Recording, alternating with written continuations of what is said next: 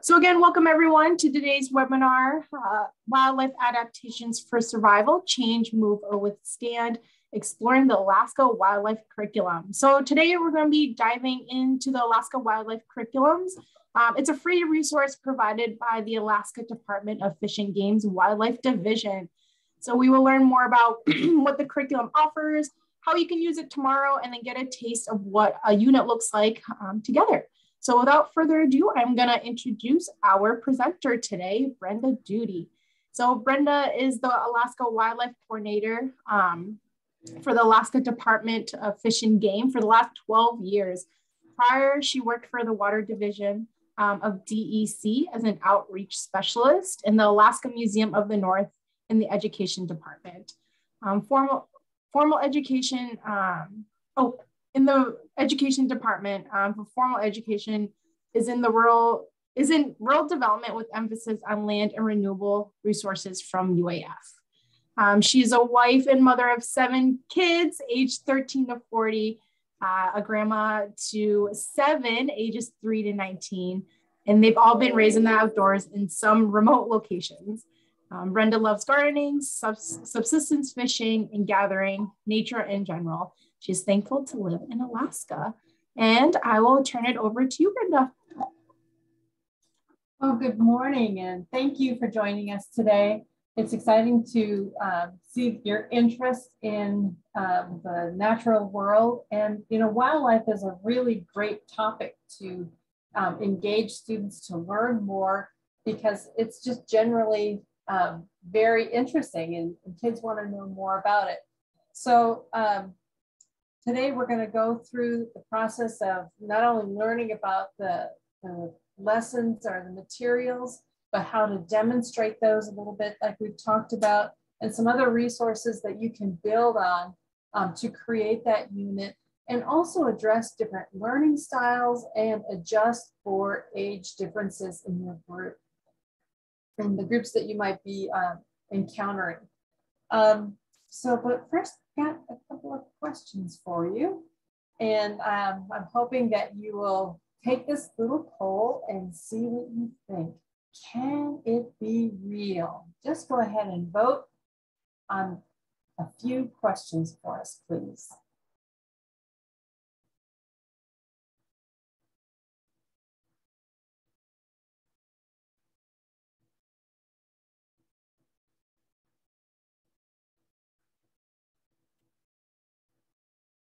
It's okay if you're not sure what the answer is, take a risk. Just give it a go. Be brave.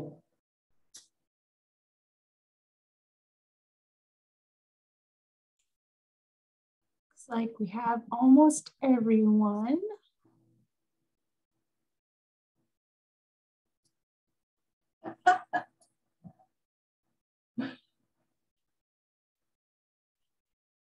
All right, let's give it 10 more seconds, and then we will watch. All right.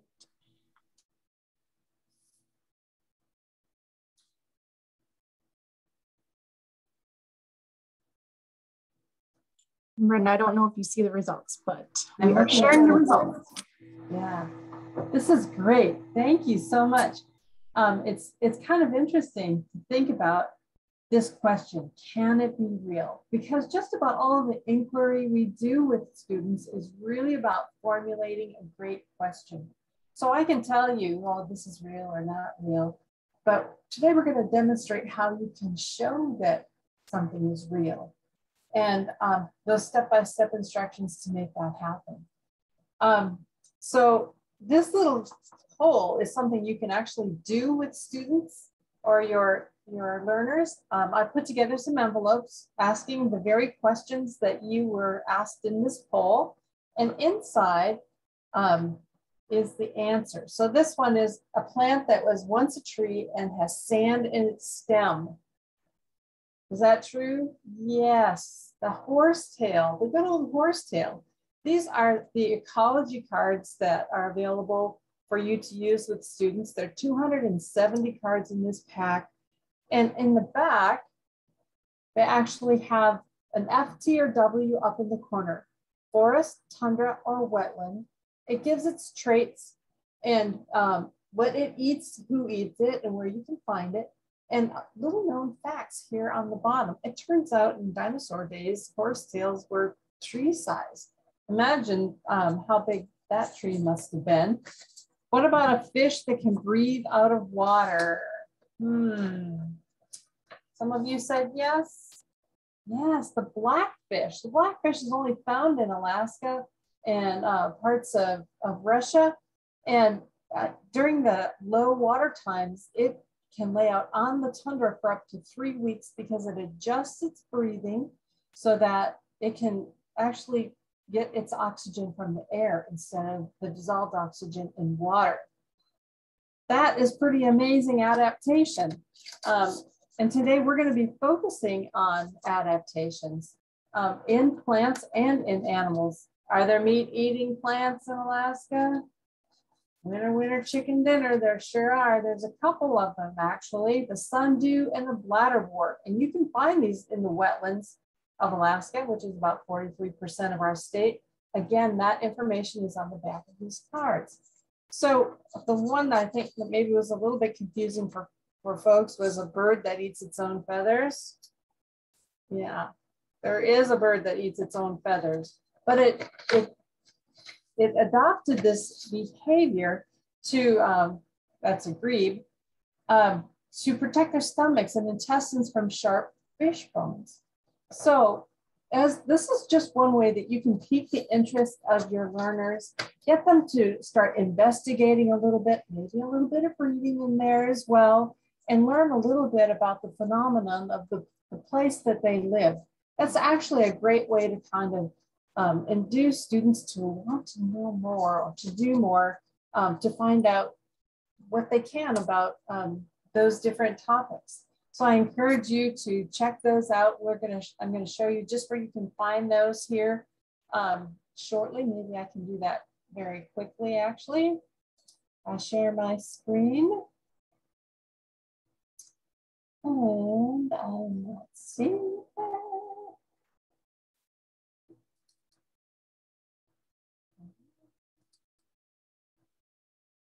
There we go.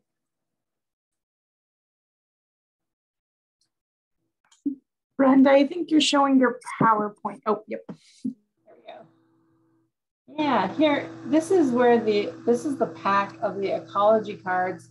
These are online, and we'll go through where you can find that exactly. But like I said, it has all of these illustrations that were actually put together by an Alaskan artist, Conrad Fields here down on the Kenai. They're all numbered, which is the saving grace of using these cards because you want to keep them in order. And it's a great way to build food chains, to also demonstrate the correct anatomy or illustration of these different species. That's really important if your learners want to learn how to draw some of these animals. Like I said, food chains, food webs, you can put one of these on their forehead and they can guess, try to ask yes or no questions to figure out who their wildlife species is. So it can be a whole lot of fun for them as well. Brenda, sorry to interrupt. You're not sharing. I wasn't sure if you were trying to screen share the website. Let's try.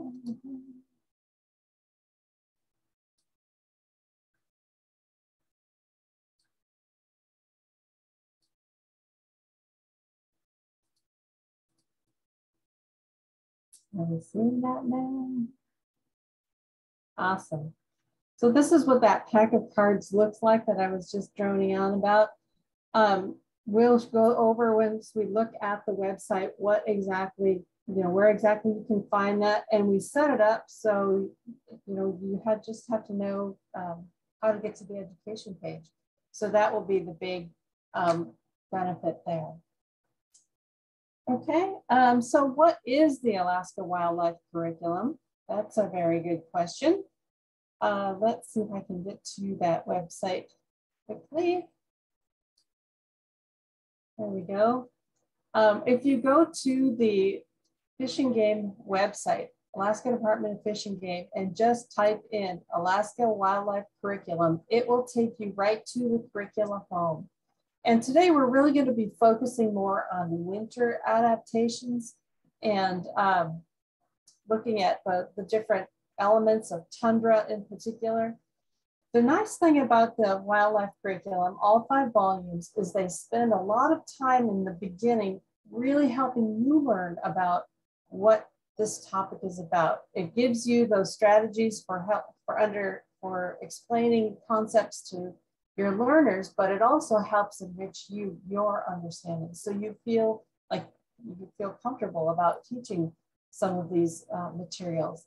And you can download this PDF for free. You can copy off the whole thing. You can just print off different pages that you might need as you're putting together or planning. This is a great way to go through the different guides and help you to build your concept. Maybe you want to take a snippet out of each one of those guides. That's perfectly possible to do. So this is the flat, one-dimensional opportunity for learning about the Alaska Wildlife Curriculum. It's been around for about 35 or 40 years, well before my time. So it's been very successful, but you'll also see that there are more types of curricula below. The bears, Alaska. Sorry, you're still sharing the ecology cards.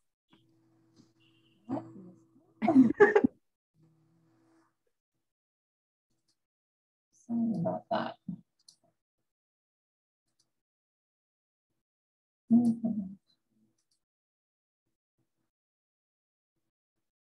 Says I'm screen sharing here on my end.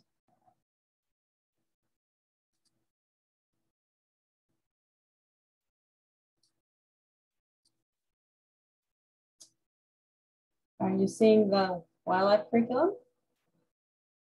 Awesome. All right. So this is the teacher resources home. You can just type in the Alaska Wildlife Curriculum and it will take you right to the guide. You can download the whole thing, or you can just print off what you need, as I've mentioned before. If you look in the left-hand column, you'll see that there's furs of Alaska mammals, information about ice fishing even, or the skulls of Alaska mammals. These are great places to learn about the adaptations and extra activities in those focus areas. So I encourage you to shop through here and really get an idea of what's available for you as well. Okay, let's see. Let's try seeing if we can take a look at a couple of activities that you might want to do. Or let's do the presentation first.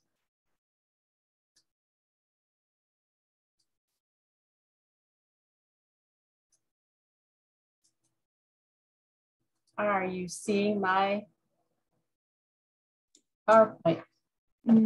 Not yet. It's still on the website.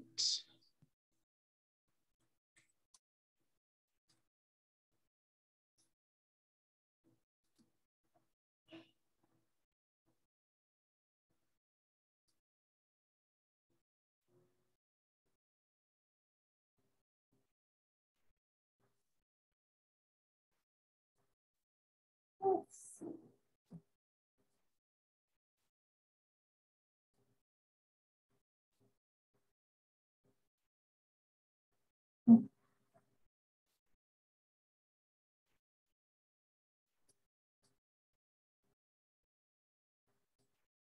Are you seeing me? Yes, we are. You're not screen sharing anything right now.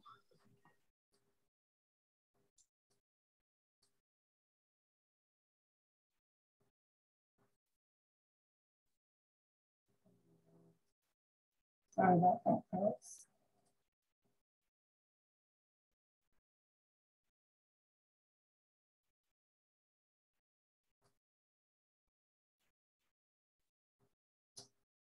Are you seeing strategies for survival yet? Yes. Awesome, terrific. All right, so I just want to try to go through a couple of strategies for survival that we were talking about a little bit earlier. And by the way, I can make this PowerPoint available to you to adapt with some comments in it if you choose to use this with your learners as well. So there are 3 major strategies for survival. First is migration, leaving the area to avoid the snow and cold. I know some humans that do that even. Some snowbirds, they just leave that basic area. Then there's hibernation, or sleep the winter away. So we have to be really thoughtful when we think about hibernation, because not all wildlife are true hibernators. And we'll talk about that in a moment. And then there's adaptation, or resistance. Like their body changes, or their circumstances change so that they can actually withstand the cold or the snow. So migration is just a case of leaving town. Although right now we see a lot of those birds coming back. They've come back from a very long way. Our godwits were just in New Zealand not too long ago. They're on their way back here. And just recently, there's been some questions about maybe bats are hibernating, or are they migrating locally or regionally? Well, it turns out that they do hibernate. And they group together to keep each other warm during that hibernation time. But there are also migrations that are a little more local, like from the higher elevation to lower elevation. Caribou will do that during the season, but they also have very long migrations and very large migrations.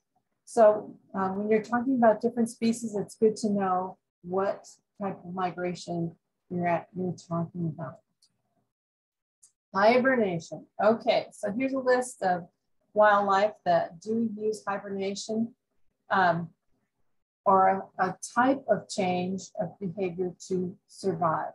Bears and ground squirrels, marmots, jumping meadow mouse, insects, and amphibians. Now, this little guy is a ground squirrel. Ground squirrels are true hibernators. In fact, this picture, you see this person is holding this ground squirrel that is in hibernation state. It's actually a teacher at one of our workshops. They passed this ground squirrel around and it did not stir because it's all about the temperature in the room. We couldn't hold on to it for too long. We had to keep moving it to make sure that we didn't warm it up too much. But like ground squirrels and frogs, for example, are true hibernators. You can't have a baby if you're truly hibernating. Now, torpor is a little bit different, and that's what bears do. They take a heavy nap. They don't urinate or defecate in their dens, but they do get up and move around. And sometimes they come all the way out of their den and go back in. And of course, they have their young during that time. An avastation is when amphibians in particular will burrow themselves underneath the leaf litter during the summertime or in the fall to keep moist and to keep cool. So that's a little bit different than what we kind of give as a blanket explanation of hibernation. So those are all behaviors that help them survive those dramatic changes or whatever they need to do to make it through the seasons. There's my friend the bear, which are starting to wake up now, and quite a few of them. Resistance is all the other animals that stay active in the wintertime. They have to adjust to the conditions in order to survive. So adaptations to winter include, having those really big feet so that you can float on top of the snow. Even birds have those hairy feet. My friend the polar bear here, with a little bit of polar bear fur. You can see the claw in here, but fur all the way around it to make sure to give it that float effect as well, and a little more traction on the snow. So the different types of adaptations, of course, are color change, more fur, more fat, large feet, and large overall size. Behavioral changes are snow roosting, essentially a snow cave, or shivering. We certainly do all of that. Communal roosting, we like to cuddle when it's cold, or just living under the snow for that extra insulation. Let's talk a little bit about color change to begin with. Okay, where's Waldo? When you find the snowshoe hare, go ahead and let us know in the chat. Have you found it? Can you find it? I'll give you a few seconds.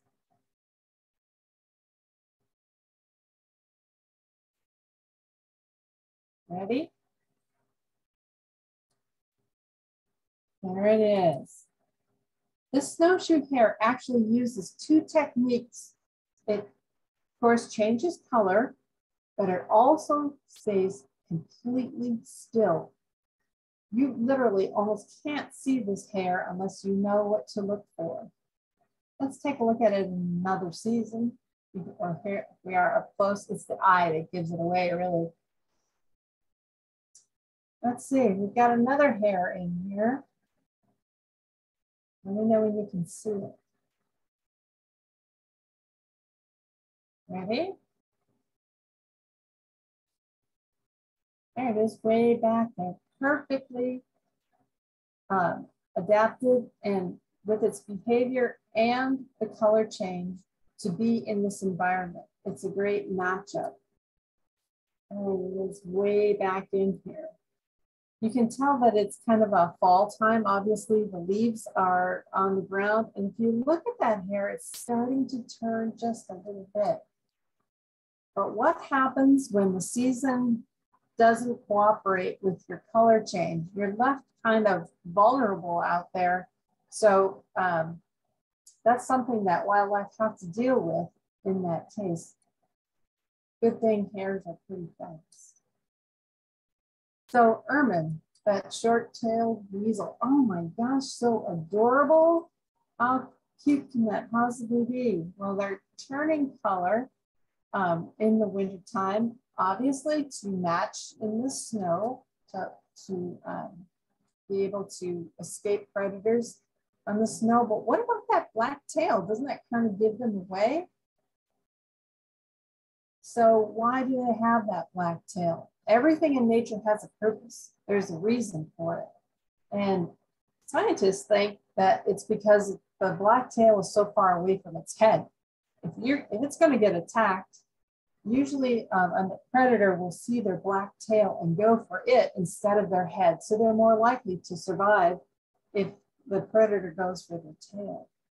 So it makes perfect sense. They're also quite vicious little animals. They can take down a bird, and oftentimes they're very aggressive around the wood pile. They're not very afraid of humans at all. Who else turns white? Oh yeah, our state bird. There's actually 3 types of ptarmigan in Alaska, so we can learn a little bit about that as well. But you can imagine the benefit of having your color the same as your background. It's definitely going to help you survive in the wintertime. What about feet? Feet are a great topic to talk about for adaptations. Look at those hare toes when they're splayed out like that. That is a really big hare foot. You can see them better in the wintertime by their tracks. And this is a really great track image because you can see the toes very plainly and see what direction that hare is going. If you can't see the toe prints, sometimes people get mixed up in that the track is actually going the other direction, or the animal is going the other direction because they think that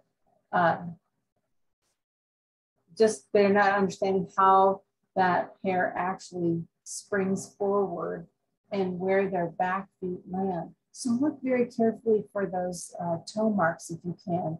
And this man's name is Bob Hunter. He did a great job of making sure that we had some sort of a measurement out there for scales so that we could see just how big that hare actually was. So who eats snowshoe hare? Well, another species that is able to float on the snow and has some really big paws. Take a look at those, how those paws splay out. This is Alaska's only cat, the lynx. And you'll also notice that lynx has those little tufts of hair on top. There's not a conclusive answer of what that adaptation does for lynx, but it sure is an identifying mark. Some people say, well, what's the difference between a lynx and a bobcat? They're very close, but lynx is generally bigger. And more snowshoes on different birds as well. When you're looking at the toes of this grouse, those hairs on there are just bristly. They're really hard. And the tufted feathers in between the toes really help it to have some good traction in the snow. There's a great activity called snow floats that we can provide for you from the Below Zero curriculum guide. This is from our neighbors in Canada that just talks about what that load is like. You can actually do the math. I mean, I can tell you that these animals kind of float on the snow, but here's a mathematical way that you can also figure that out as well. So we can make that available to you if you're interested. Or how big, here's a great question. How big do your students' feet need to be to achieve the foot load of a lynx? Essentially like a snowshoe. So if you're living in a traditional situation, you can, you maybe know people who have made snowshoes. Well, they had to figure out how big that snowshoe had to be to transfer the load over that space so you didn't sink into the snow. And so this is the actual mathematical equation to help you figure that out with your students. You can add in a little bit of math as well. Another behavioral strategy is snow roosting. Ptarmigan and grouse will just take a dive into the deep snow and make a little snow cave. And even if it's 32 degrees or 32 below zero above ground, in that little cave, it can be as warm as 0 degrees, which is pretty chilly, but it's a lot warmer than it would if it were above the snow. And this is what those roosts look like. You can see that they burrowed right in. And if you find this, you might also see their predators' tracks as well, which would be potentially lynx or fox. So these are observations that students could potentially see in reality for when they're looking for roosting. Another way that they survive, other animals survive, is actually creating, when they don't have enough fat, they might go into a subnivean environment. So that's these voles and shrews that dig down right down to the grass, and they create these little highways underneath snow. And they also create a little bit of heat when they're going through their highways. If you're looking over a snowed area, you'll see a little bit of a sink. And that's because of their heat that they create through there. So that's just one way that they can stay alive and keep moving. Also, their predators, like those ermine, will be glad to be down there around the corner for a snack as well. So that's really important. Our chickadees can remember up to 200 locations where they have stashed food over the fall time. That little chickadee, who would know? So these are just some other ways that if they don't have a lot of fat, they have got to protect themselves somehow. Beaver. Those beaver lodges are really great little fortress. You notice that they keep a food cache under the water and another pile a little bit further away from that beaver dam, so that they have an escape route in the event that they are attacked by fox or somebody else digs them out. So actually, caching their food is kind of what maybe even humans do sometimes as well. Beavers are all over Alaska, so they're a great example, a great species to check out.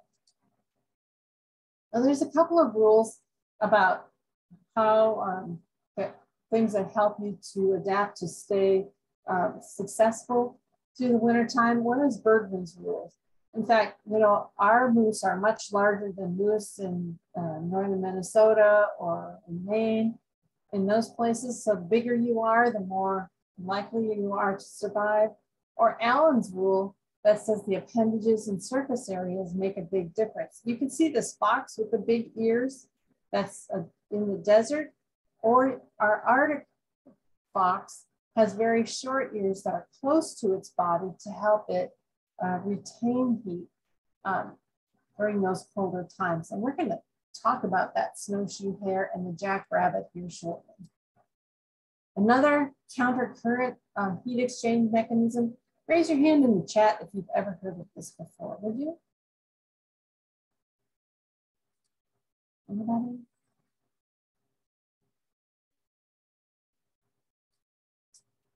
Yeah, this is kind of a neat adaptation using the warm blood from the artery and the cold blood from the vein as it circulates through their appendages. If you have your veins and arteries very close to one another, they actually sort of equalize the temperature of the blood that's going into your feet. So there's less heat loss, and it'll help you keep your feet warmer. So that's how moose, wolves, ravens, they don't freeze. Their feet don't freeze. Okay, their hooves and fur is also a great way to learn more about staying warm. And again, I talked a little bit about the Alaska Wildlife Curriculum and then potentially using the furs of Alaska mammals. And there are a bunch of other really great resources that are available for you on our website. These field investigations that we're talking about and some activities that you can do with students are just really a great way for them to learn about asking a good question, developing maybe a way to test that question and see if they can factor out what they're learning about. If you're looking at tracks, what a great way to tell the story of what has happened here or what wildlife species are in your area. Even if you don't have any wildlife, people are going through that area and sometimes you can figure out who's been here. I've certainly done that with my teenagers when they were younger. But getting them outside, learning maybe something inside, but then taking them outside so they can see it in reality is a changing, life-changing experience. It helps them to create that moment that they'll carry with them, regardless if they stay in Alaska or not. Okay. Are there any quick questions that I can answer?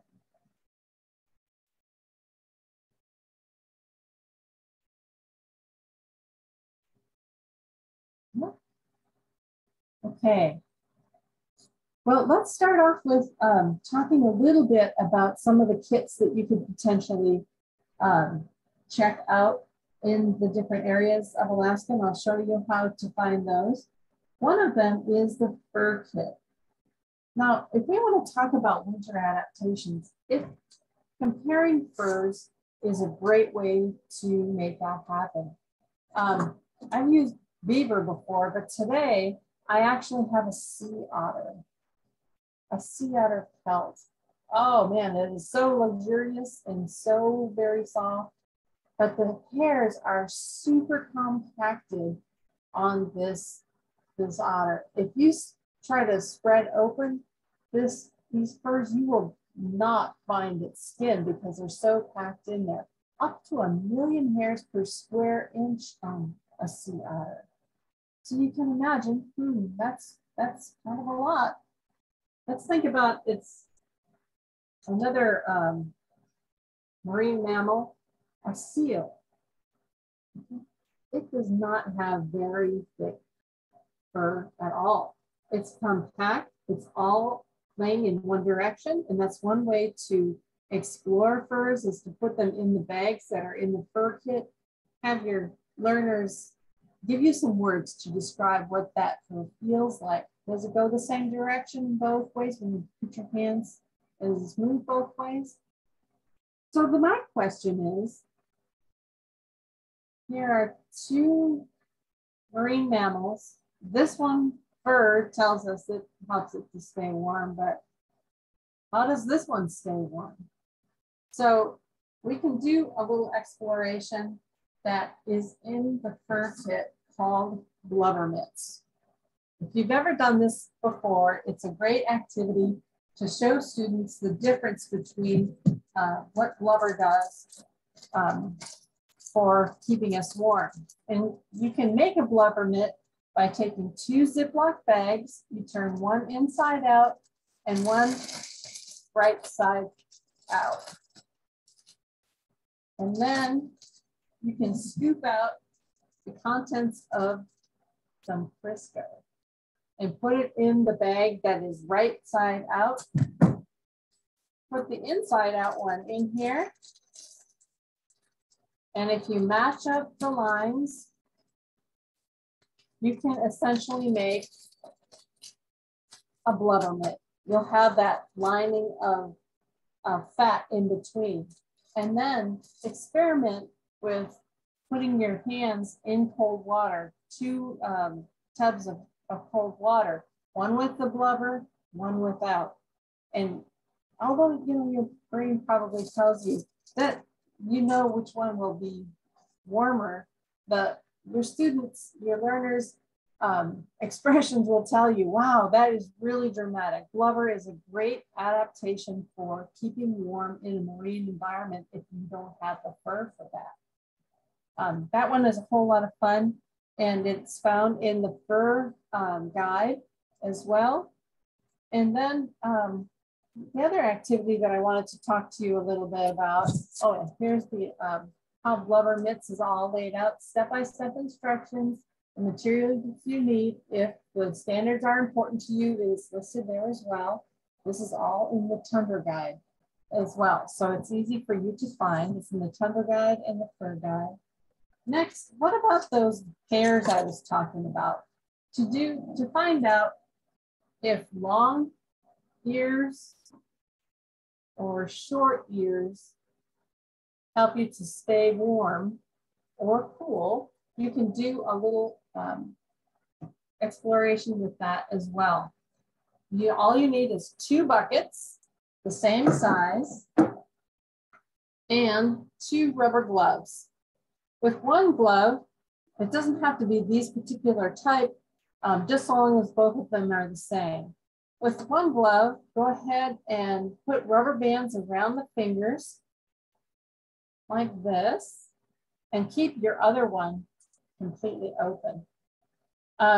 So what this is kind of mimicking is a smaller area.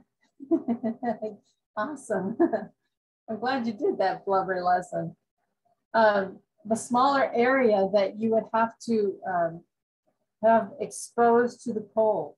If you're using this glove, you have all of this surface area that is exposed to the cold. And so take your bucket and the same amount of water, take the temperature of the water, put warm water in your gloves, and then the same amount in each glove, and then put them in the water to test to see which one loses heat faster. If you have learners that are saying, I want to wear my gloves, I don't want to wear my mittens, this is another example of how you can show them that mittens will keep your hands warmer longer in the wintertime. So I'm not going to tell you what turns out there, but I hope that you'll give it a go and try it out.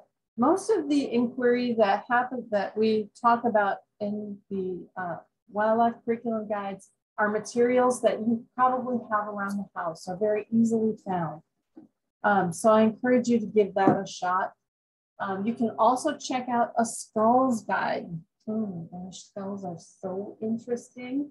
And it's great if you can expose your learners early on to handling skulls, because it's also a lesson in having a calm body and being ready to make this observation.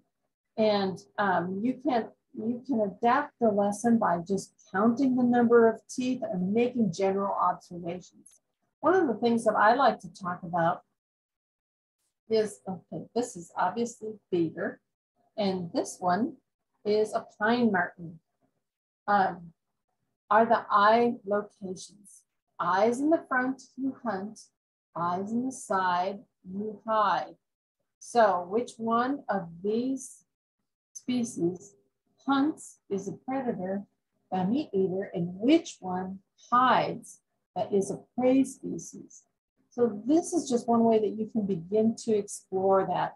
And why do these teeth, are the beaver's teeth orange on the outside? Why are they chiseled? These are all really great questions that you can begin to investigate with students. I also love looking at the nose holes of these skulls. These terminal bones create surface area where more nerve endings can attach. So the more bones you have, the better smelling you are. And I'll just tell you now, humans stink at smelling. We do not have very many bones, but many wildlife species do. The more you have, the better smelling you are. So skulls really tell us a tale.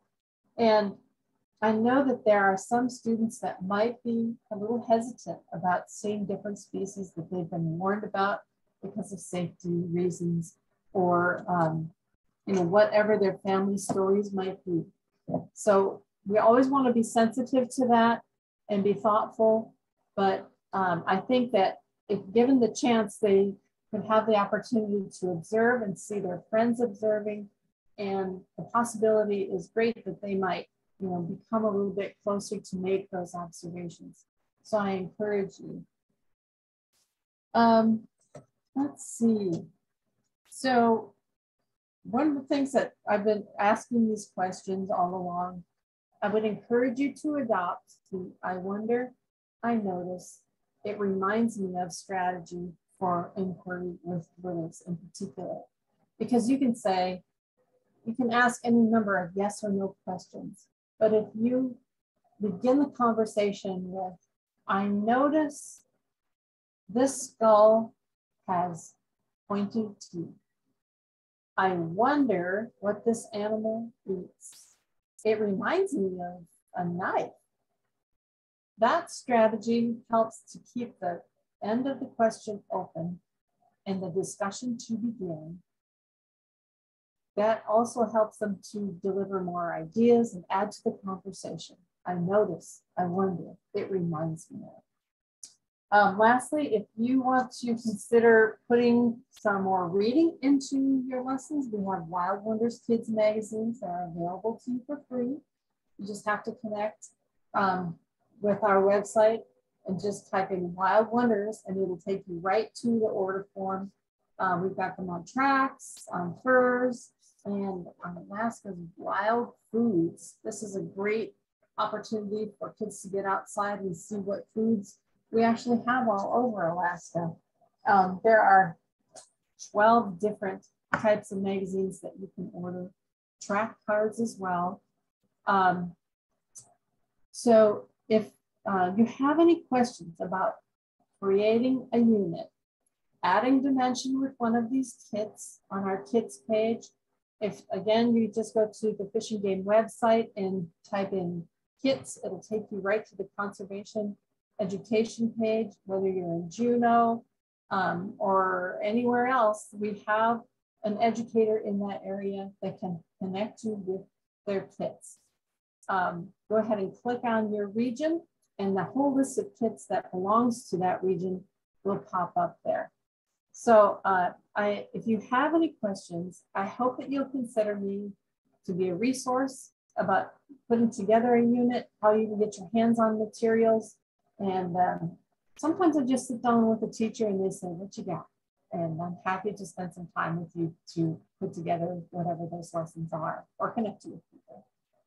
So I think we just have a few more minutes left. If you've got questions, I would be delighted to address those. for you today.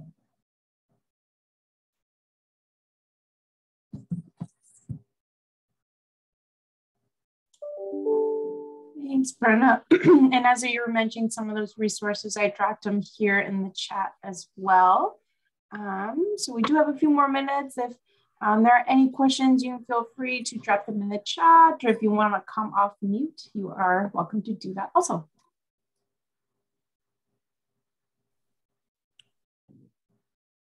I took some good notes, but having some notes typed up might be nice too. That sounds great. Kristen, are you asking about the adaptations PowerPoint specifically? No, I just mean like the resources in general, because I have here Department of Fish and Game, you know, check out their website, go to kits, go to conservation, go to check out each region. So I just think, you know, just having that in an email or just typed up somehow as so I can just search, you know, in my email, I can send it off. So it's already pretty. I can send it off to LSPs. Sorry, absolutely. I will follow up with everyone too with an email. I know there were a lot of links I dropped here in the chat, so I can definitely put that all in one place in one email and then send that out to everyone. I think we can have that. I can have that out to you by the end of the day, and yeah, some little images so it'll spark the memory. That'd be perfect. Thanks, Brenda. Good idea, Kristen. And as we are waiting, if there's any other questions that people have, I first want to thank Brenda. Thank you so much for sharing these resources and walking us through a sample lesson, some of the activities that we could all do with our learners and with our students. And I appreciate all of you being here with us today. I am going to really quickly drop in the chat. If you can just take a moment, this should maybe take a minute or two. Please feel free to take the evaluation for today's workshop. Your feedback is greatly appreciated and it helps us improve and keep providing trainings that you all are wanting. And we will hang on here for a copy of the PowerPoint. Brenda, are you able to provide a copy? Perfect. Yeah, so I'll get that from Brenda and then I'll attach that also in the email, the follow-up email later on. And awesome, great. So we'll hang out for a few more minutes if there's any lingering questions, but thank you all for being here. And thank you for your work, by the way. I always like to remind people who are doing this extra work with learners after school or our caregivers, you know, really you help not just our students, but our economy. You help keep kids on track. And I just really appreciate your time and your efforts to make this a meaningful opportunity for them. So good work.